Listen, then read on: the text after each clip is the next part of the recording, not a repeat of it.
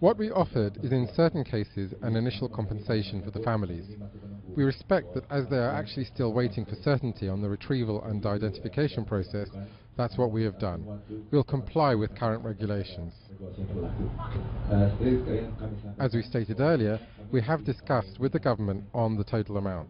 The initial compensation is decided on a case-by-case basis with the victims' family members.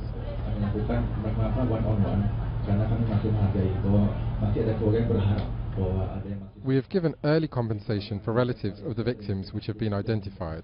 It's a matter of respect based on the family's request.